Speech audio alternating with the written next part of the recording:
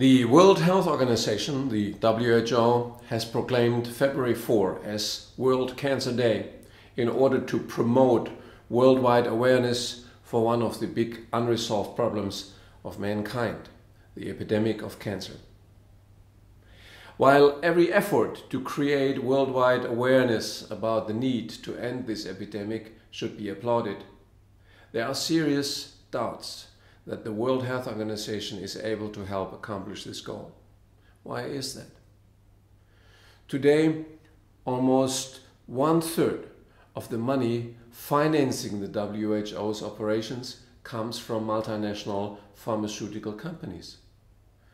As return for this investment into the WHO, the drug industry expects a huge return on these investments from this world body.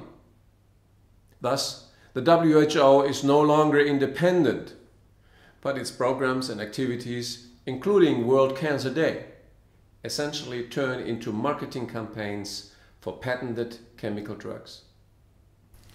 The pharmaceutical industry has no interest whatsoever to end cancer. For this industry, the cancer epidemic is a multi-billion market for its patented chemotherapy drugs. Ending cancer would lead to a meltdown of these lucrative global drug markets. In turn, the continuation of the cancer epidemic is the precondition for the continuation and future existence of the pharmaceutical investment business. For the drug companies, the World Health Organization is a perfect veil to mask its unscrupulous business with disease. Allowing these interests to influence and steer the decisions of the World Health Organization is like inviting a virus to enter a healthy cell and reprogram it, or, to use another picture, like inviting the mafia to run the police headquarters. My name is Dr. Matthias Rath, and there's a good reason why I am talking to you today so distinctly. For a quarter of a century now, I have been a first-hand witness to the devastating role of the pharmaceutical industry as well as the drug money-influenced World Health Organization and its destructive effect on the health of the people of the world. More than 2 decades ago, I was privileged to make breakthrough scientific discoveries that will eventually lead to the natural control of cancer as an epidemic. Cancer cells use the same mechanisms that some healthy cells use to migrate through the human body, the local digestion of connective tissue. However, in the case of cancer cells, this mechanism goes awry and the connective tissue digestion runs uncontrolled, leading to metastasis and eventually the death of the patient.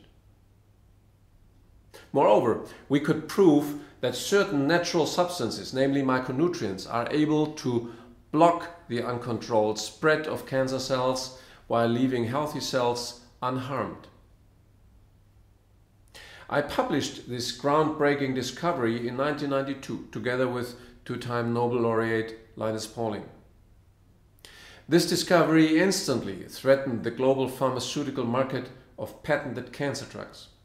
And not surprisingly, the proponents of chemotherapy decided to ignore and silence this knowledge, thereby risking the lives of millions of cancer patients who have since died from cancer. But we did not give up.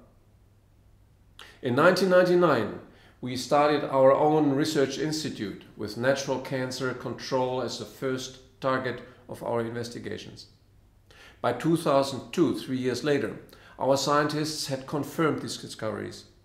We decided to announce this major medical breakthrough to the world. So on March 8 that year, the world's largest newspaper, USA Today, published a full-page announcement, "Breakthrough in Cancer Research." It stated, "Our research proves that vitamin C, lysine, proline, and specific extracts from green tea can inhibit the spread of cancer cells." With this announcement, we had apparently dug out the war axe against the chemotherapy lobby and their stakeholders in medicine, politics, and the media. With more than 100 lawsuits against me and my colleagues, the drug lobbyists try to stop this message from reaching the corners of the world. To no avail. Today, thousands of patients around the world are using this breakthrough already with encouraging results. Some of them even experience a complete remission of their tumors, like this lung cancer patient. By now, the information that cancer is no longer a death verdict has spread around the world. You may have seen Ty Bollinger's recent online documentation, The Truth About Cancer, or visited some of the YouTube lectures by my colleague Dr. Nitzwicki or myself. If you want to know more about this scientific breakthrough in natural health that may lead to the control of the cancer epidemic, you can read the popular science summary of our research online for free. My message for the upcoming World Cancer Day is clear. If you follow the World Health Organization and its corporate sponsors, cancer will continue to spread in epidemic proportions.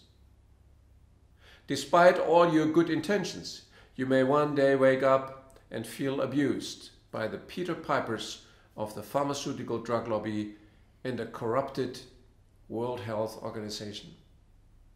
If, however, your goal is to help prevent cancers by science-based natural means and one day even end the cancer epidemic altogether, I encourage you to inform yourself about our research and our decade-long battle for human health. Contact us to see how we can work together. People, health professionals, activists, all committed to end cancer and united in the promise not to end this until we reach this goal. World Cancer Day 2016 is not a one-day dog and pony show for us. It is the starting point of a campaign that will not end until we will hand over a world without cancer to our children and to future generations.